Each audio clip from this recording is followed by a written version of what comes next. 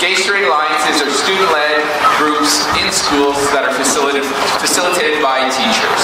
Ultimately, they are about empowering student leadership and providing the education for young people to be leaders not only in their schools, but in their families and in their communities. I want to say a special thank you to Ken Hehr for bringing the motion forward which started this discussion.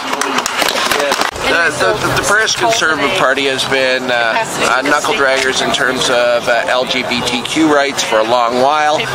They showed their true colors again when it came to voting on gay straight alliances, and I'm hoping that they were embarrassed by it. And I'm hopeful that they will join the 21st century and start bringing in legislation that allows for our LGBTQ citizens to take a full seat at the table here in this great province. I can tell you that the Progressive Conservative Caucus is very strongly supportive of gay straight alliances in schools. We've had discussions. There's no doubt that we believe that students have the right to have their voice heard. They have the right to organize. They have the human rights that are in our Human Rights Act, and nothing takes that away from them. That's important, and we support that. The issue in the House, the division in the House, was really about the issue of whether school boards should be mandated to do it or whether they should live up to their obligations that they have under the Human Rights Act and what they have under the Education in the School Act, which is to create a safe, caring, respectful environment for their students and to allow their students to have that voice. This issue will not go away.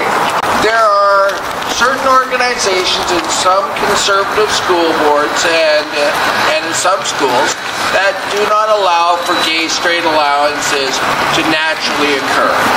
When we all recognize that's happening, we as a government body, or more importantly the governing party, should recognize that gay straight alliances, because they reduce bullying, they reduce suicide rates, they reduce kids dropping out of school, has a duty to act.